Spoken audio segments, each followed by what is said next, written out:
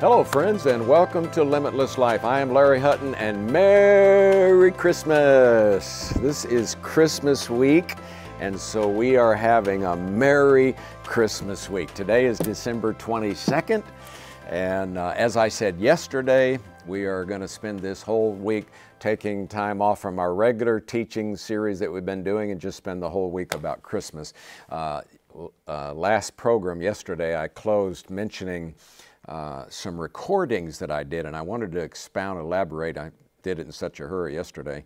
But we have three things that I just really encourage you, and they make great gifts if you want to get them for people as well. But these are instrumental recordings. You can get them in CD, you can download them in MP3. But what I did is I went three different places around the nation, and I found world-class musicians, keyboard being their main instrument, but they played a lot of instruments.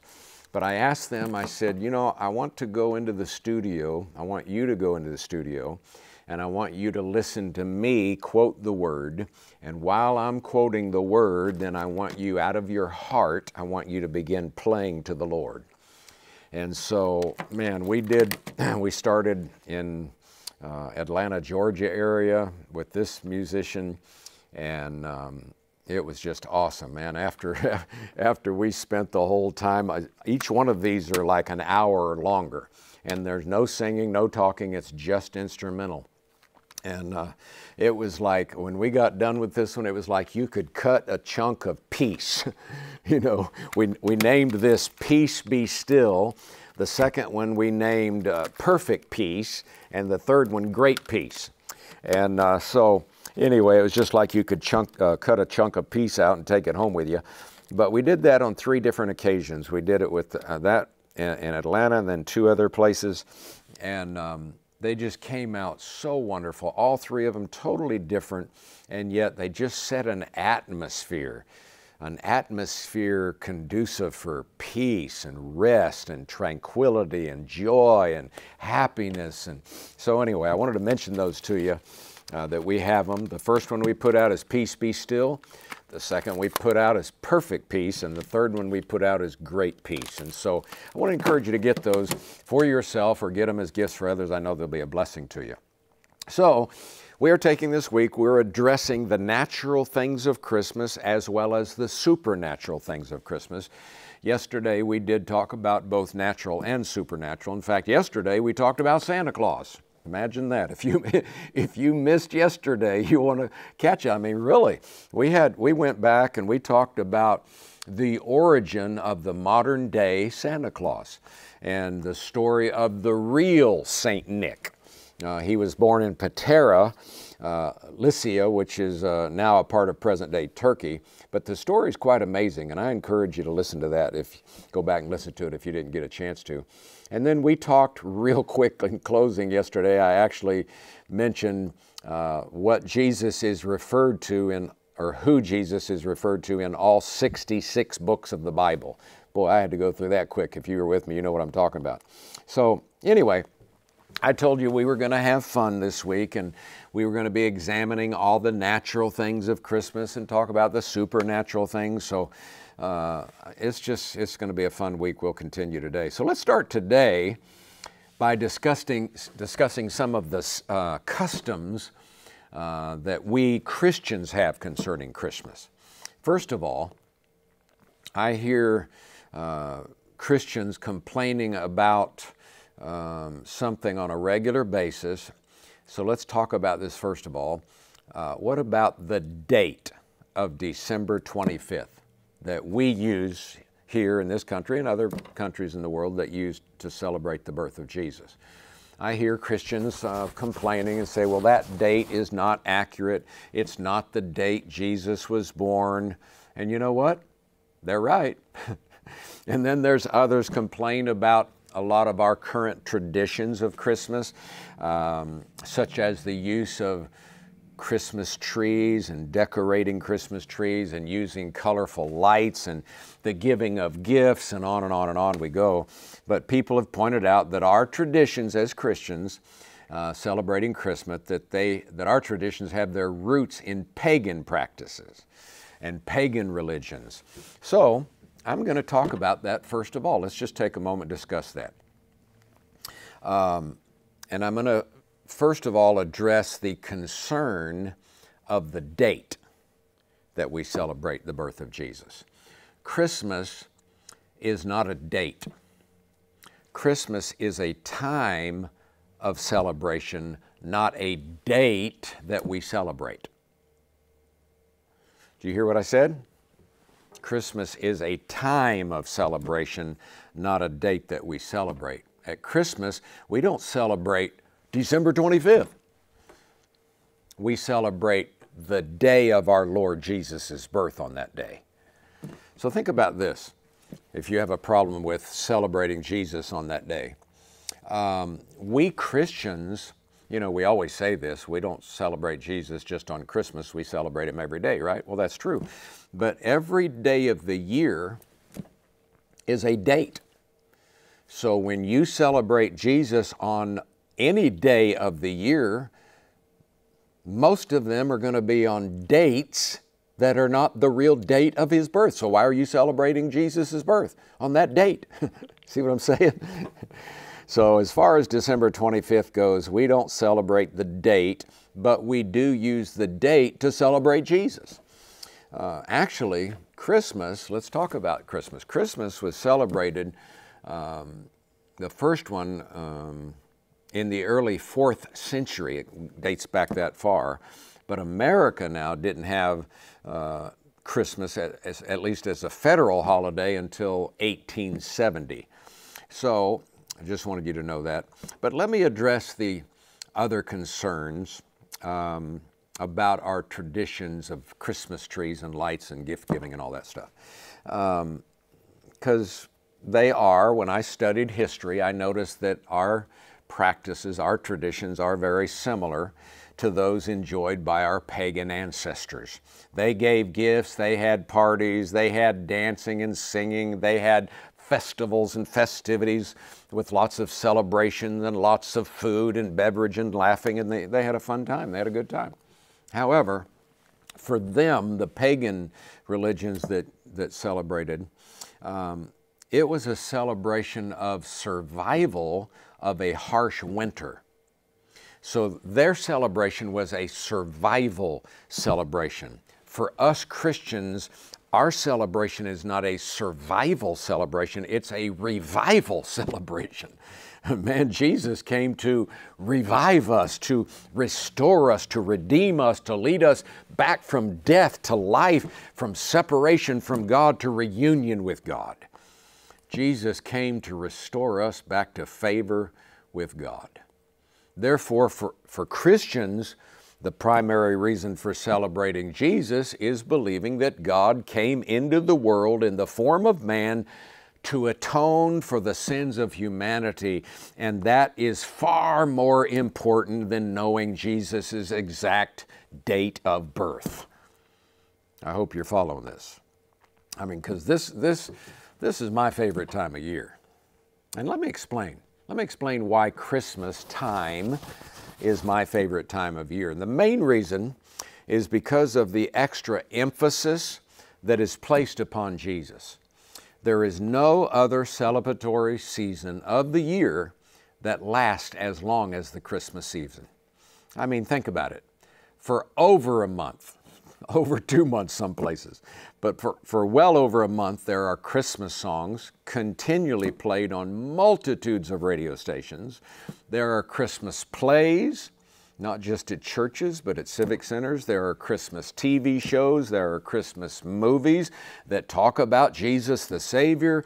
The Christmas theme of Jesus' birth, you know, with manger scenes, is displayed on people's lawns, on rooftops, on fireplace mantles, on Christmas trees, just about everywhere you go. And in many places, including our country, thank God, you will still hear the salutation, Merry Christmas. Now, just so you know, those words, Merry Christmas, originated really to propagate the gospel. We'll talk about that more moment. But the word Christmas, let's talk about the word Christmas.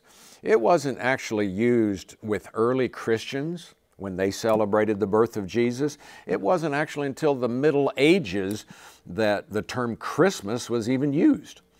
The word Christmas is made up of two words, Christ, Mas, Christmas. In the mind of many Christians, the word Christ is actually commonly used as part of Jesus' name, Jesus Christ, and so they think it's part of his name. But the word Christ comes from the Greek word Christos, meaning the Messiah, meaning the anointed one. It means anointed or the anointed one, but it also means the Messiah. It's translated from the Hebrew word, however you pronounce it, Mashiach, I think, something like that. It means anointed of the Lord, and it means Messiah. The word Mas, that's the word Christ, the word Mas has evolved from an Old English word Masse, meaning festival. It means festival or feast day or mass and refers to a celebration. So when you put the two words Christ, Mas together, Christmas means a celebration of the anointed one, the Messiah, Jesus. Now there are those who purported that the word Mas in Christmas actually means death and have tried to put black connotations on it, but that simply is not true. If you study out the word Mas, it's actually a shortened version of Masse. That's derived from a Latin word missa, and that was translated into English to mean dismissal because it was used to conclude a Catholic Mass. For those of you that are Catholic, you probably know that. At the end of Mass, the priest utters the words, ite missa est, meaning go, it is the dismissal. However, once the word Christmas began to be used by Christians, it took on a far different meaning than a dismissal. It actually took on the meaning and suggestion of not the end of something, but the beginning of something, a mission. The celebration of Christmas gives us Christians a mission to spread Jesus and God's love to the world. Joy to the world, the Lord has come, right? So this is what Christmas is all about. So let's talk about something else. In fact, let me inject this before I go on. Something that used to bother me a whole lot, and it's probably bothered you, and some of you may not know what I'm about to share, but it bothered me when people were writing Christmas, writing Christmas, but they would delete Christ and put the letter X and then write Xmas. Did that bother you? I know it bothered a lot of people. But when I was studying that one day, I discovered the first letter of the Greek word for Christ is X. And it's pronounced Kai, I think that's K-A-I, however you pronounce it in Greek. And it's been used throughout history to represent Jesus's title. So the abbreviated term Xmas is not trying to take Christ, not according to them anyway, the Greek culture. It's not taking Christ out of Christmas. It is keeping him there. So anyway, back to the word Christmas. I was reading out of Webster's dictionary. Christmas is a Christian feast that commemorates the birth of Christ. The encyclopedia calls Christmas the Feast of the Nativity. So, Christmas, therefore, is a Christian feast and a Christian celebration. So the question becomes then, so is God against us celebrating and having feasts and festivals? Well, actually, when I read the Bible, I found out God is the originator of feasts for his children. All throughout the Bible, God initiated feast as a way for his people to remember something that God had done for them. I'm going to give you two examples here today of feasts mentioned in the Bible. In my opinion, these two that I'm going to mention are probably the most significant feasts that are mentioned in Scripture. So turn over to Exodus 12. In Exodus 12, it's the passage that details about the Feast of Unleavened Bread. It was actually a 7-day feast. It is also known as the Lord's Passover.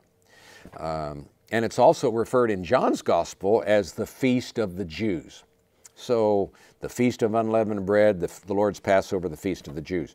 Here in Exodus, God told Moses and the children of Israel to take a male lamb, one without blemish, he said, and kill it in the evening. And they were supposed to take, they were supposed to take the blood of that sacrificed lamb and strike it on the two side posts and on the upper doorpost of their homes. And then they were supposed to roast the lamb, and then they were supposed to eat it. And then verse 11 says that it is the Lord's, if you look at that in Exodus 12:11, it is the Lord's Passover. But he tells us why in verses 12 through 14. Look at verse 12. For I will pass through the land of Egypt on that night, and I will strike all the firstborn in the land of Egypt, both man and beast, and against all the gods of Egypt I will execute judgment. I am the Lord. Now the blood shall be a sign for you on the houses where you are, and when I see the blood, I'll pass over you, and the plague shall not be on you to destroy you when I strike the land of Egypt. So this day shall be to you a memorial, and you shall keep it as a feast. I want you to see that. Keep it as a feast to the Lord throughout your generations. You shall keep it as a feast by an everlasting covenant. Of course, those of you who have studied this out, we know that this is a type of Jesus who is our Passover lamb, right? In fact, look at, well, let me show you. 1 Corinthians 5:7, the end of the verse. The end of 1 Corinthians 5:7 says, Christ, our Passover, was sacrificed for us. So let's put that together with 1 Peter chapter 1. I'm going to read verses 18 and 19 now. 1 Peter 1, 18 and 19. Christ our Passover, right? Verse 18, knowing that you were not redeemed with corruptible things like silver or gold from your aimless conduct received by tradition from your fathers, but you were redeemed with the precious blood of Christ, as of a lamb without blemish and without spot. So just like the children of Israel partook of the sacrificed lamb in Exodus 12 and used its blood to save them, we too get to partake of Jesus, our Passover, and we get the whole package of salvation. We don't just get forgiven of sins, man. We get the whole package. Remember Hebrews chapter 8, verse 6, Jesus is the mediator of a better covenant established on better promises. We have it a lot better than they did. And then, so that's one feast I wanted to mention. The other feast I wanted to mention is one that will, this feast that I'm about to tell you about, it's going to be an earmark in the ages to come. It's called the Marriage Supper of the Lamb. And for time's sake, I'm not going to turn there, but in Revelations 9:9, wow, what a feast this is going to be, man. It says we're going to be clothed in His righteousness. We're going to sit down with Jesus at a banqueting table, and we're going to enjoy a feast like none has ever been known, man. Boy. But my point in talking about these feasts is that God likes feasts. He's the originator of them. And there are several Hebrew words used to define the word feast, but in essence, they suggest that a feast is an appointed time or an appointed season to hold a festival, to hold a feast, and it's a time of celebration. Proverbs 15:15, look at that. He who is of a merry heart has a continual feast. Our hearts should be merry because of birth of Jesus, right? So let's feast, man. Let's have some fun. Ecclesiastes 10:19 says, a feast is made for laughter.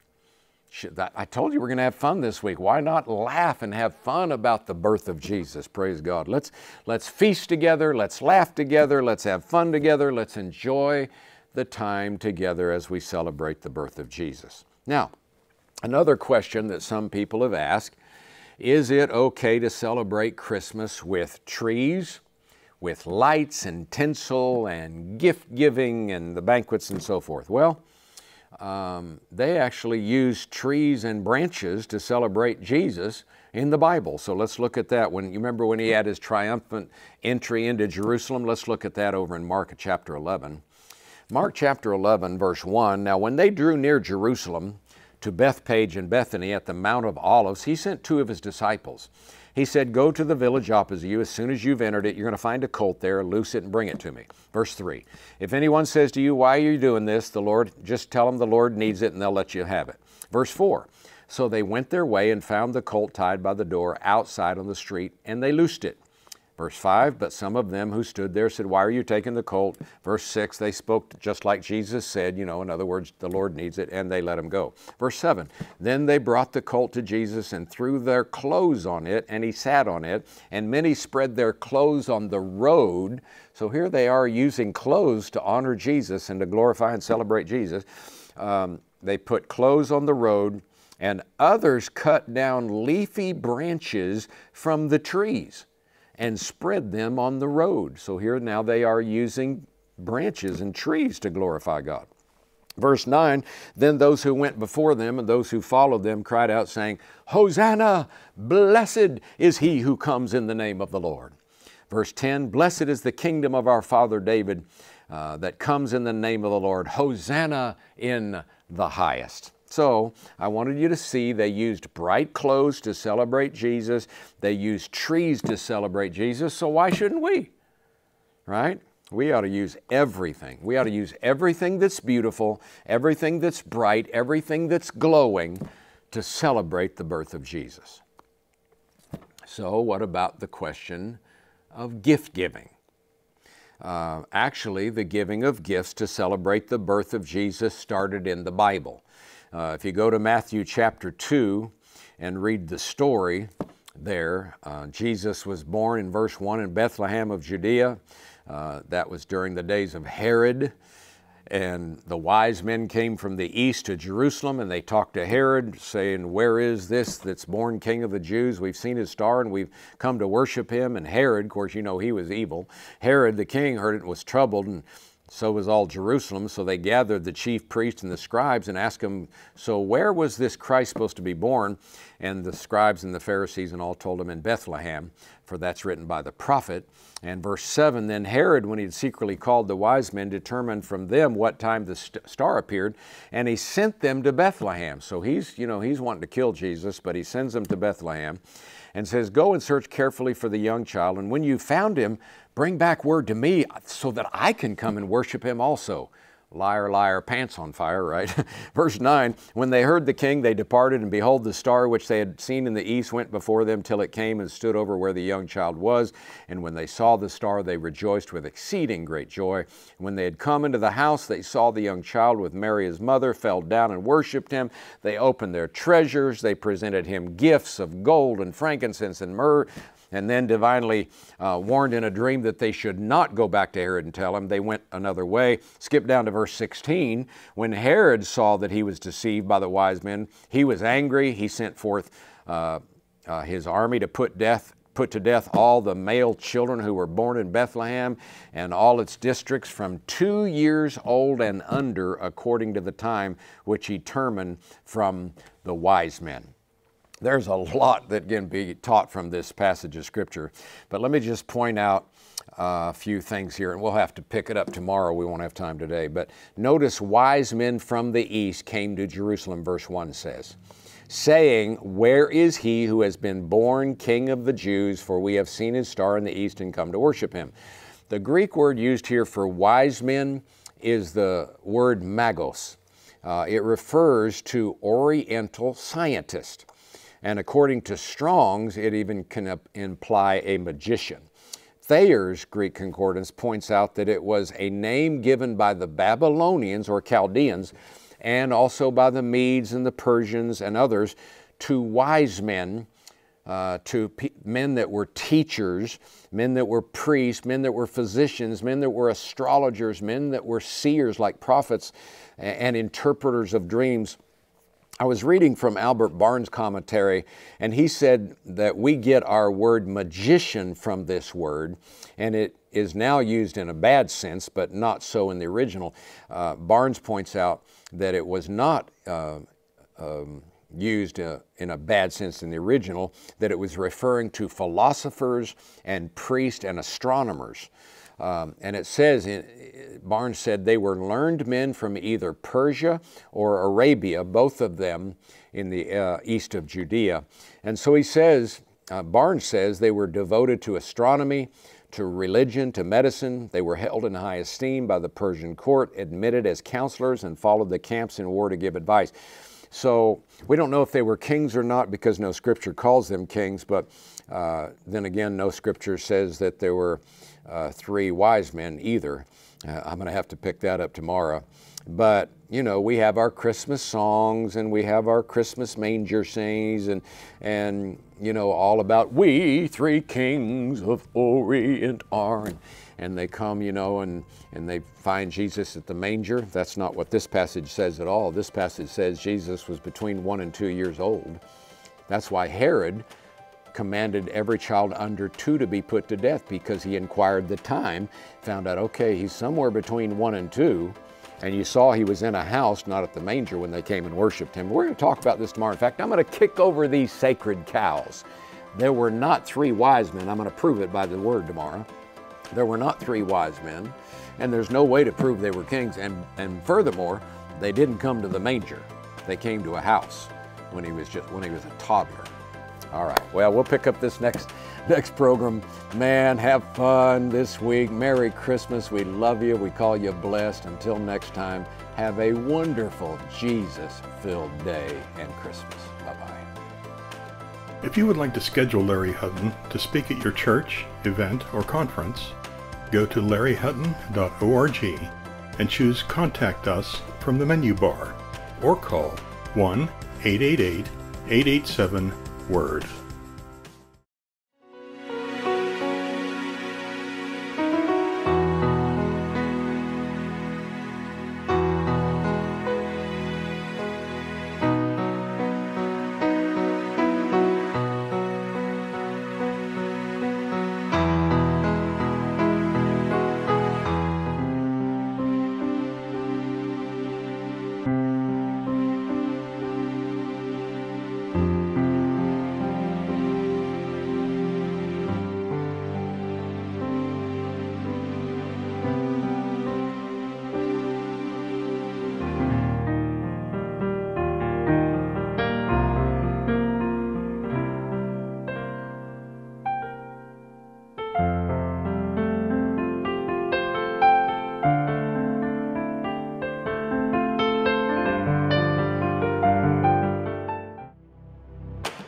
Join us again for Limitless Life with Dr. Larry Hutton, where you'll get practical teaching from God's Word that you can apply to your everyday life. Go to larryhutton.org to watch this program and many others. You'll find special offers and resources to help you thrive in life. You can check on Larry and Liz's schedule and join them at a meeting near you. That's larryhutton.org, or you can call 888-887-WORD.